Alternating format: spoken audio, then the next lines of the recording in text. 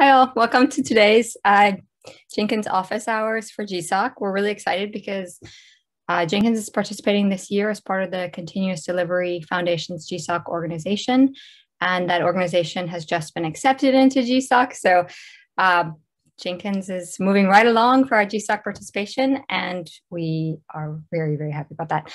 We have a number of very good project proposals. There's a link in the doc to the proposals that and the meeting doc is on the calendar invite. I will also put the link right now in our chat for this call, so that just to make sure you all have it. There isn't any huge new news on the projects that are listed there, although there is one new one that's been PR'd, which maybe we'll have time to look at today. And there's a draft proposal from Mark, which also we should look at if we have time. Mostly, we just want to say thank you so much to everyone who has been involved so far. Like, great work. I'm so happy this is all moving forward well. And we want to answer student questions about this year's GSoC participation because it is slightly different this year. Also, questions from mentors are very welcome. I've put some notes in this doc. Maybe I'll share. Oh.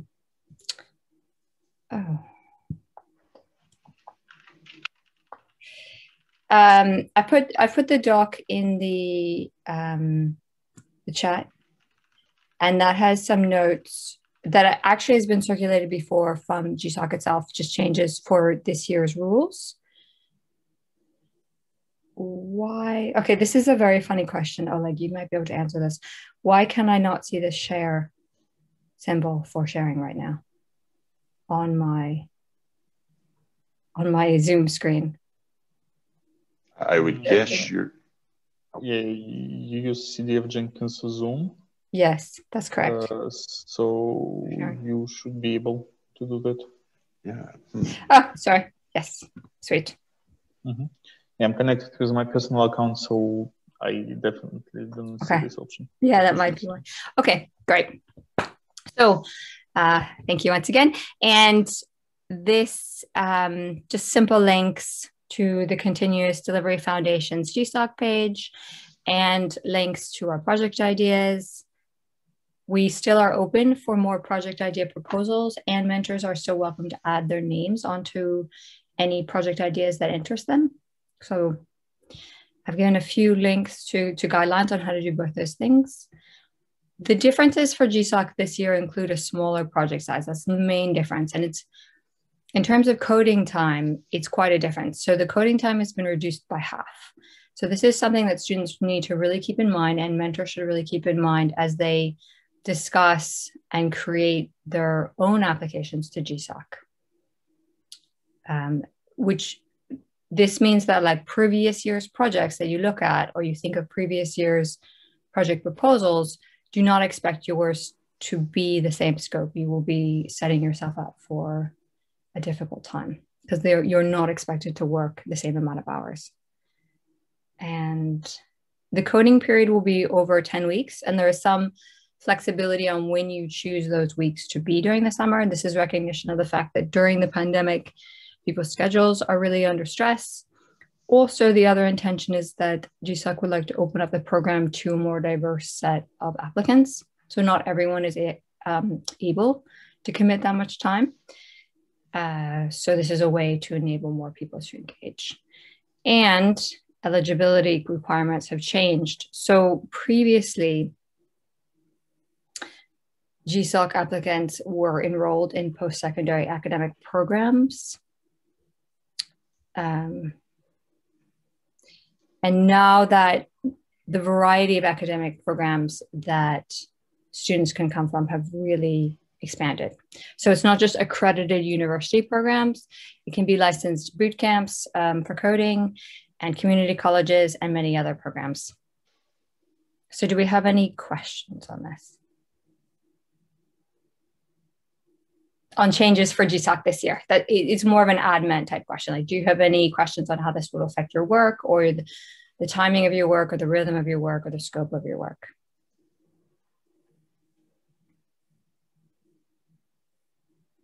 Okay, if you can ask those questions later at any time. Also, do you have any questions on the project ideas that are listed, or any project ideas that you are thinking of that may not even be on that project idea list yet?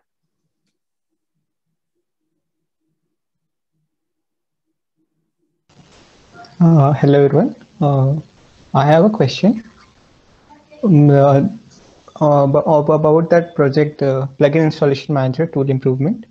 In that last meeting, Oleg mentioned that our tool does not work like as it is expected with different.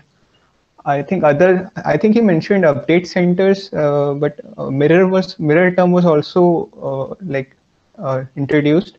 So I just want to know like what are the different types of update centers or mirrors from which the plugins are installed or downloaded. Like, if is there any source or website from where I can get that information?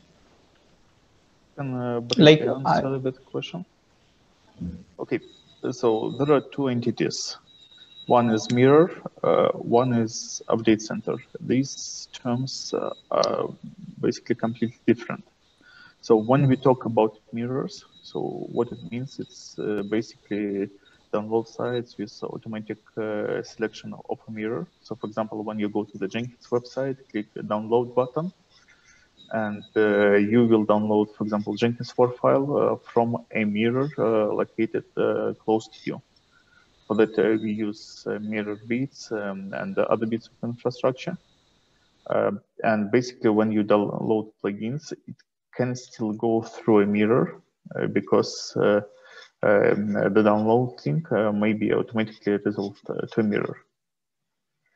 Update Center itself, it's rather a separate entity. So it's not virtual infrastructure with load balancing. In Jenkins, it's possible to have multiple update centers. For example, in the Jenkins project, we host an update center for weekly releases, an update center for each of 5 most recent LTS baselines, and also experimental update center. All these update centers are generated using the same code. So it's Jenkins infrastructure / update centers 2 GitHub repository. But there is also an opportunity to create other update centers. So for example, you can find the Giuseppe project in the GitHub, in Jenkins GitHub. Also, there are multiple vendors like CloudBees offering the update centers. And basically what it means that, there is an instance to which you can connect and which can provide you a set of plugins to download. These instances may have completely different set of plugins, completely different set of rules like they behave. But from the Jenkins standpoint, you can just connect to this, like we call it update site actually, and download these plugins. And Jenkins might be configured to source plugins from multiple update sites if needed. So one thing yes. Like from those update centers, we get a JSON kind of like we get a JSON file. In that JSON, everything is mentioned. Like what are the plugins they are there and all those on all those things. Yes and no, because there is a JSON file, and indeed it provides a significant amount of information like plugin list and dependencies. But it's not the only endpoint being exposed by update center. So for example, if you have seen a plugin site on the Jenkins page, you can see that there is documentation, there are links to issue trackers, etc. All this information is also supplied by the Jenkins Update Center. But there is one thing that each update center may be providing different information. So for example, there are update centers which do not expose labels, or which were not exposing labels before. They can provide, so for example, CloudBees CI, its update center supplied by CloudBees, it wasn't providing labels at some point. And what it means that there are update centers which generally expose more or less the same interface, but the interface is still different. And for example, one thing how you can easily reproduce it using plugin installation manager is checksums. because plugin installation manager supports only SHA 256, but there are update centers which still provide SHA 1. And in this case, plugin installation manager generates a warning, so JSON files might be the same. Okay. Long story short, it's not just JSON. Bad news is that we don't have formal specification of update center and formal specification of information being exposed by the update center. So different implementation may provide different information. And it might be one of the subjects for this project is to actually have a standard specification of what update center should provide. For example, the Jenkins proposal. So, in this proposal, I also have to provide alternatives or decide one thing what update center should provide information, like in which format. No. Yep. Okay. Like if I'm hoping that JSON is been provided, but the update center is providing in some other format, then what we have, like, how can we? What I should say? How can we expect them to provide the information in our required way? Like, how can we implement our standard? Well, firstly, somebody needs to define the standard. Once it's defined, actually, it's quite easy to enforce that. For example, Jenkins can just verify the retrieved data and print you warnings if the update center isn't fully compatible with the expected specification. But to do that, you first need this specification because currently, it's just undocumented. And one more thing, like about the formats, like what are the different, because I feel the JSON is I think perfect for this our purpose of downloading and getting the information about plugins and their dependencies. But like, do you suggest any other way, like any other alternative to the JSON format? Well, JSON format is just a format. The specification is rather about data being supplied in this format. Because you may have JSON, which misses some fields, and plugin installation manager might be unable to process it and to actually download the plugins. So okay, when I talk about specification, it's not just about saying that it's JSON, but about defining what data is. Okay, got it. Like what keys should be there in that JSON and like that? Yep. Yeah, okay. Thank you.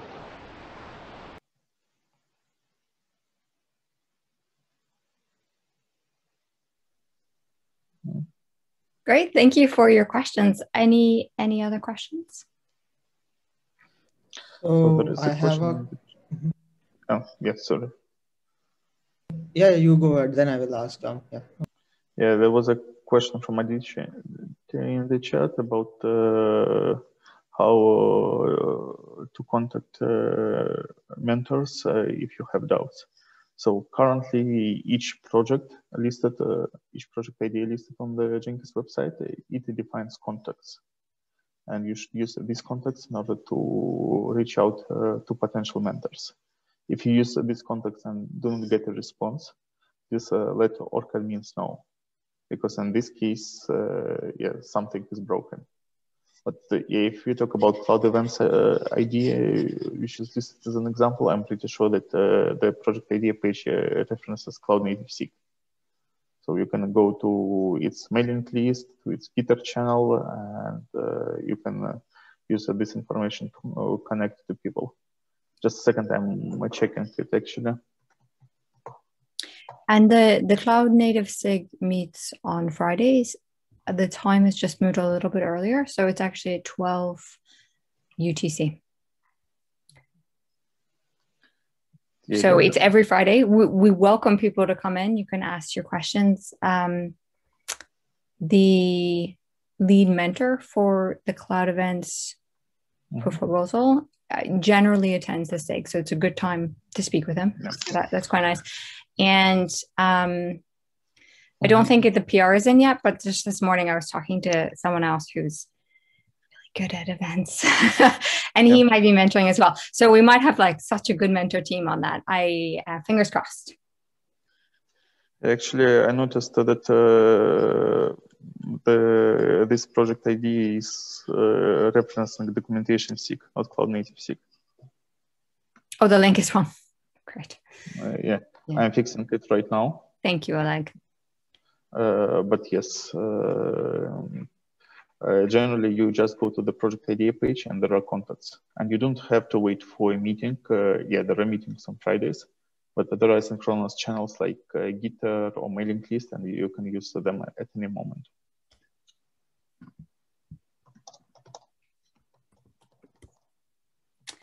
Actually, we have some docs up. HackMD, if I can find it.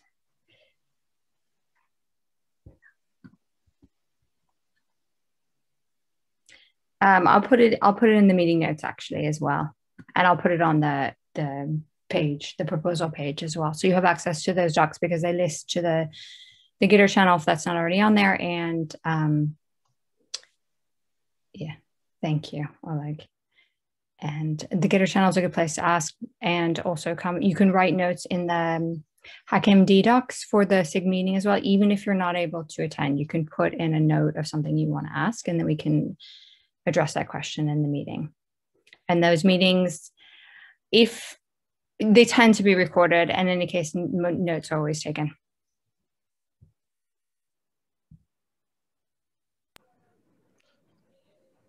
So I have a question regarding the cloud events also. So should I ask here, or like should I just ask in the Gitter, as you said, like that would to ask in the Gitter native SIG? You can always ask here, it doesn't hurt. So usually we separate questions to two parts. So firstly, we talk about process questions, other questions which basically address all project ideas. But if there is no other questions and topics, we can discuss specific projects at office hours.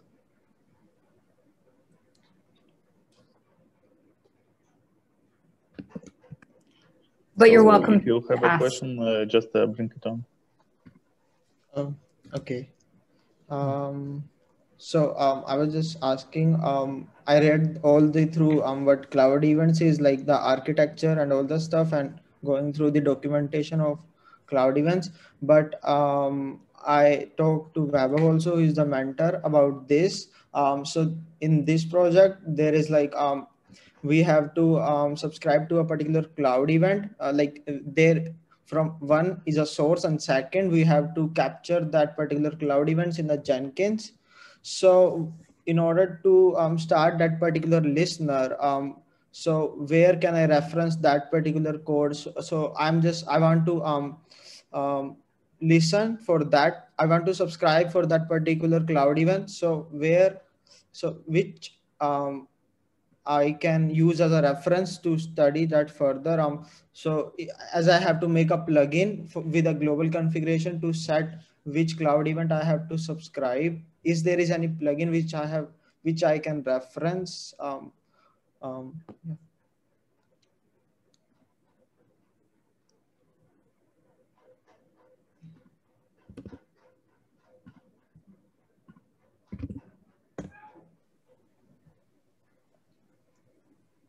No immediate answer from me. I'm not familiar with cloud events. Well, generally, cloud events is a mechanism of delivering events, and you can take a look at plugins which actually are based on webhooks. So, for example, plugins like GitHub branch source, GitLab branch source, and many others. For example, Docker traceability plugin.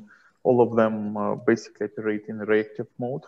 So they receive events from webhooks and then address these events. And you can do the same for cloud events. It's just another API which is being invoked.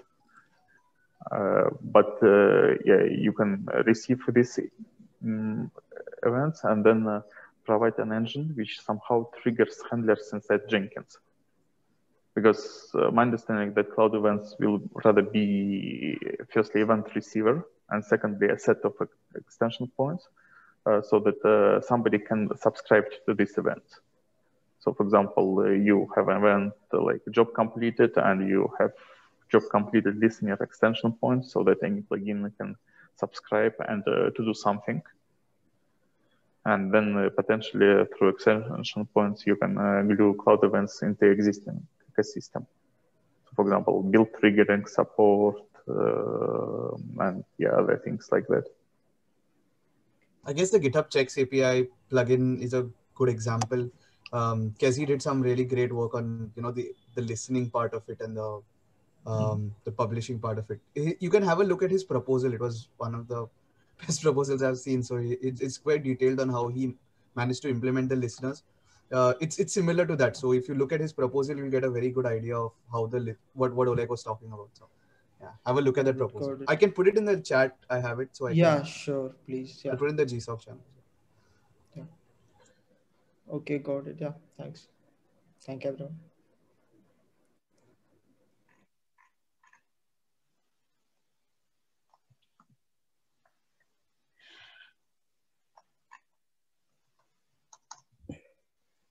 Sorry, Sega, can I just double check what your question, were you asking for an example implementation for Jenkins on something? Yeah. Yeah.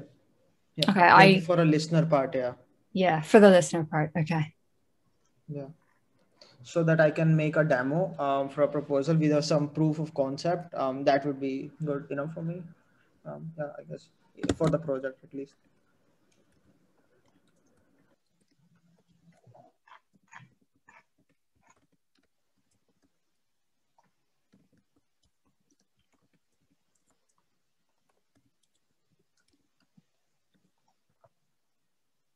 I will pass your question on and see if I can have more information for you. It's a good question. I think the idea of how you would have the pipeline emit events and in what standard is a pretty interesting one as well. That might very well be part of this work.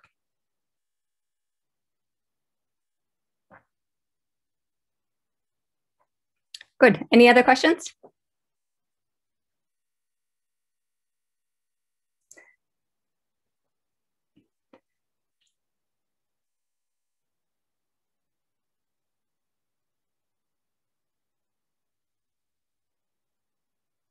Or comments, proposals, things you want to discuss?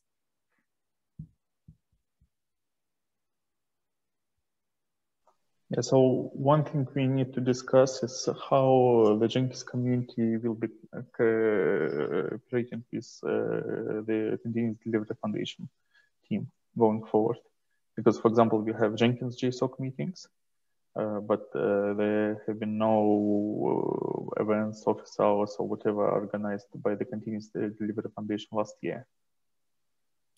And the question is, how do we coordinate? How do we communicate this year? And how we ensure that all org admins are in sync? Also mentors and potentially students.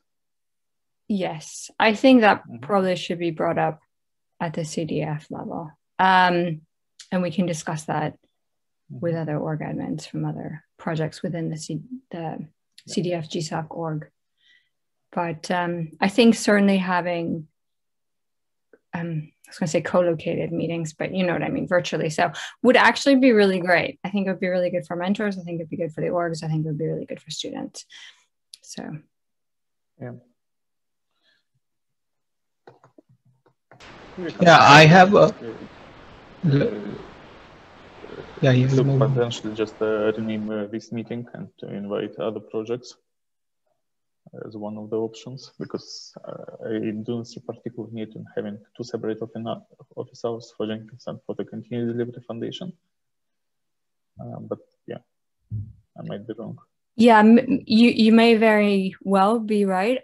I The only reason I would hesitate on that is I don't know how much student questions are going to pick up, or how much those questions will be held almost in quasi-private channels or on the Gitter channel between students as they develop their proposals and mentors.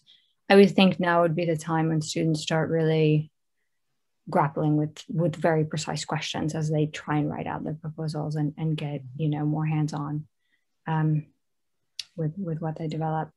But I can see the value in holding the events together as well. I'm just mindful of the fact that there are a lot of projects within the CDF GSoC org. So if we're all together asking questions on disparate projects, there might be a lot of noise. But we can see. We'll definitely keep an eye on it. And I think we should do some group org-wide meetings for sure.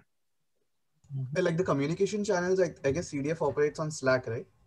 Yeah. And we yeah. operate on... Oh, yes. Let me add that, actually. I will add the CDF GSoC Slack to this doc, to this chat.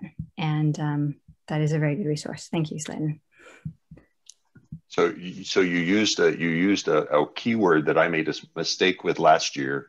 And so I was going to use this as an excuse to highlight other people should not make the same mistake I made last year.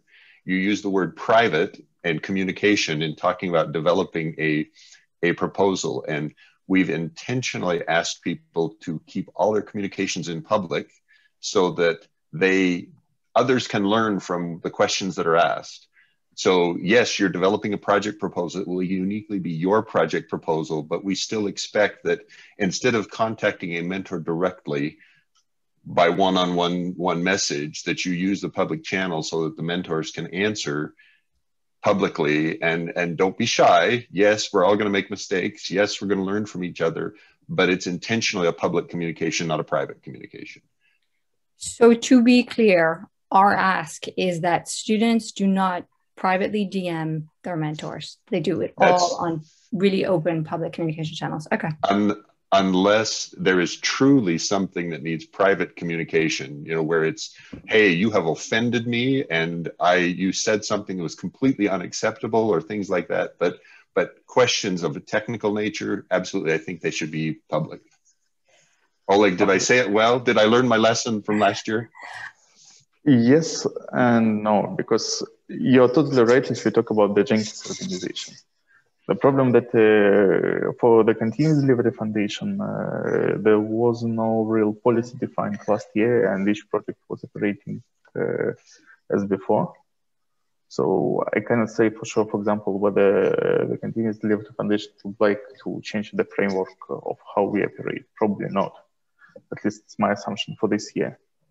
But there might be different policy, for example, for escalations to org admins this year. There might be a different way of communicating between projects. So, for example, whether we will have joint demos or not. Last year, again, the Continuous Delivery Foundation didn't do demos for projects. So if we maintain a Jenkins framework as before, then all it applies. If we stop doing some bits, then maybe not. But for public communications, historically, it was really helpful for everyone, especially for students who are making their proposals. Yeah, at least for me, it's a pretty common mistake that I make, thinking that I'm the only one with a question. And that is such a common mistake, and it's completely false. Inevitably, if I have a question, someone else was a little too shy to ask the same question. So don't be shy. Ask the question, admit it publicly, and it's great for us to talk publicly. And not only that, what I will say is that, you know, Mark gave the example, if you're having a problem with someone, you might want to DM them privately. What I would say is if you're having a problem with someone, you should speak to us. Like you do not need to fight that out with someone. Like just come talk to, you know, myself or Oleg or Mark or anyone else in the org team, and we will be very happy to talk with you and hear any issues you're having. Any, you know, it doesn't have to be like a conflict. It can even just be like, I don't understand this. I don't understand what this person meant. It can be anything. So, we're really here for being that sort of resource as well. So. Okay. And this is how to join the CDF Slack. I'm putting it in our channel. And then the CDF Slack, once you're in that, the GSoC channel is just #GSoC. So pretty straightforward. And I'll put that in this doc as well. Yeah, there's a couple layers of organization, which can be maybe a little more confusing this year, but hopefully the confusion, we will sort out our communication on that. So it will not feel confusing, and then you'll just have extra resources to support you. That's more the goal. Yeah, kind of now we have the Gitter GSoC and then the CDF GSoC as well. So, I mean, there are 2 GSoC. Yeah. That would be good to put on the GSoC page, I guess, of Jenkins.io/GSoC, if you want it as a PI. Yes, we should update. I have a question, like not a question, but last time whenever I also tried to sign in with Slack, it says it doesn't have a, oh, no, okay, that's just my fault. Okay, fine, sorry.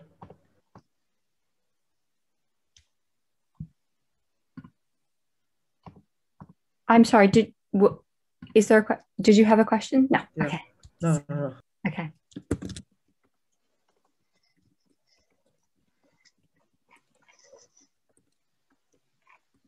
Do you have any more questions on the changed org structure for this year, or communication, or any other questions like that? I just want to make sure that the information we have is as clear as possible for you. And I will say that's a really good suggestion. We will update that page. Another question, organization-wide. Do we want to have org admin mailing list? Because current situation is that we have only Slack, and if I recall correctly, CDF Slack is on free plan, so it means that at some point all the history will be lost, and the history is essentially in a Google Summer of Code. We can we can use that Slack channel, but what I think we should do is have the mailing list. I think that works really well. And likely that should be, CDF wide. Yeah, we can create a Jenkins one this year, but yeah, practically, if you talk about a single organization, it's 5 org admins, but you have a CDF one.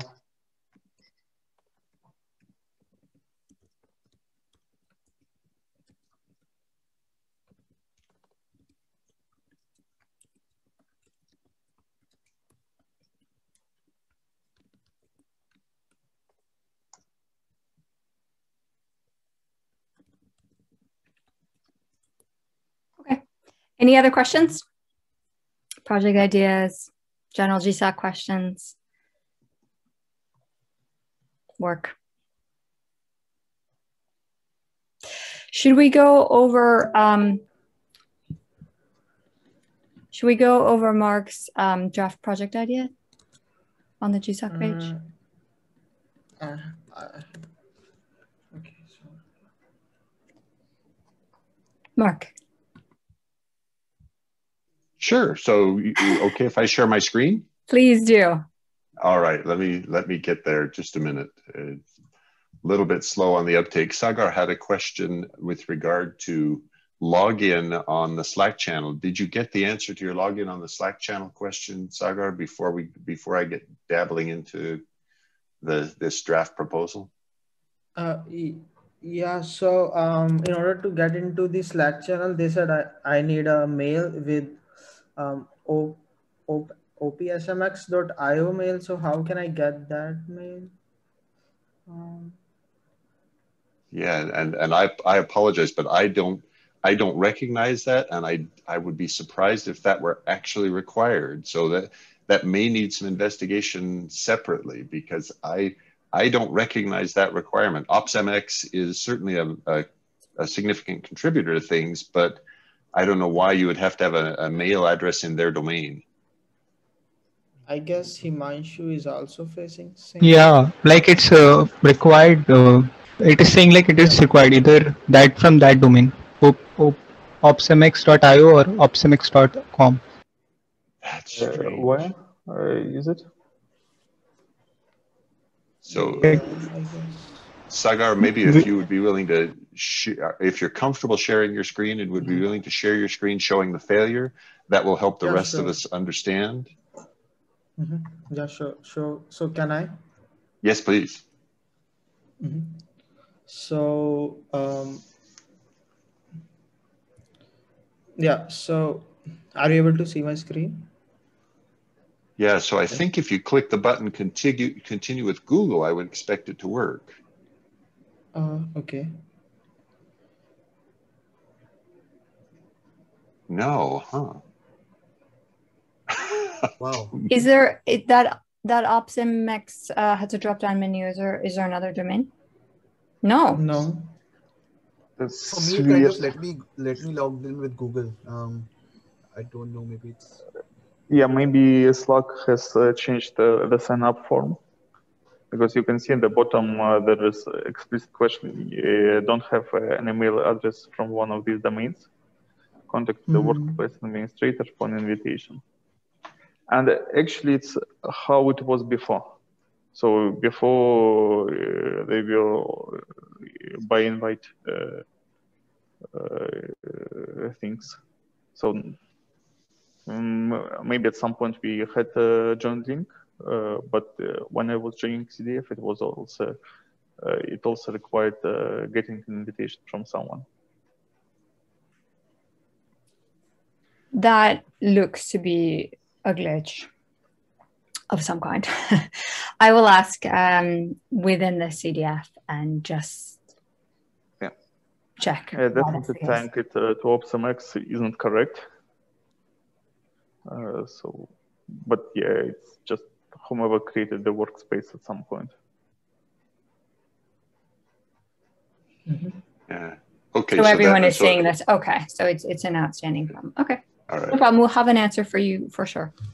Very shortly. Yeah. So Kara is great with interacting with CDF. So let's do that. Okay. If I share my screen, and yes. Here was the draft proposal, or I need to use the right term. This is a project idea that was being offered on pipeline step documentation generator improvements. So I believe it was Sagar actually who had started a look at another topic, REST API automation, that was using this tool as a pattern, but there are some improvements that this specific tool still needs. And so this could be another project idea. And that was the reason for this one. And here the idea is that the Jenkins pipeline step reference in the documentation is difficult to read. And that difficulty is painfully obvious in things like, well, let's look at this one, read file, where, okay, this page loaded quickly. That's very nice, but it's missing an awful lot of context that could help a reader. And now that one is a very simple example. Here's one that, wait while this, notice that spinning ball, and here is this enormous page that if I were to expand each of the items on this page, it's a 60 page printed document. So it's huge and very hard for a novice, someone who is just deciding, ooh, I want to do checkout. They say, I need to check out with Git, because that's typical, but they have to look and they have to find it here and know to expand it. So the idea is, let's improve that by splitting, instead of one big checkout page, let's have many little checkout pages. One for Git, one for Perforce, one for Subversion, etc. So the idea was study the documentation generator code base. And now this is the embarrassing one. Read the documentation feedback from writers, from people who read it, and the challenge here is sometimes it's got profanity in it. Sometimes it's got uncomfortable phrases in it. Sometimes it says things that may leave you unsettled. So don't be offended by it, but just be aware that there are people who give very direct comments about, oh, this is weak, or this isn't what I want. And that this is the conceptual idea is, let's improve this documentation so that pipeline steps are a better experience for users than they are right now. Questions? So the coding portion of this is actually Java code. And it's a lot of manipulation of, it uses some really interesting technology to load up Jenkins plugins and read documentation from inside the Jenkins plugin. And so for me, I think the tool that's doing this is fascinating. And the way it does it is quite amazing. It actually uses the compiled plugins to generate the documentation of plugins. Kara, was that the sort of thing that you were envisioning that I would do as the introduction? Yes, that introduction is very welcome. And then I wanted to discuss what we needed, how we can move this forward from draft to accepted as well.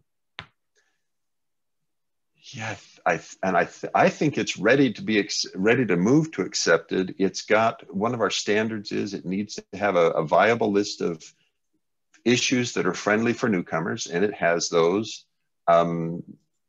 They are in our Jira system. Here's that issue, and then there should be a dashboard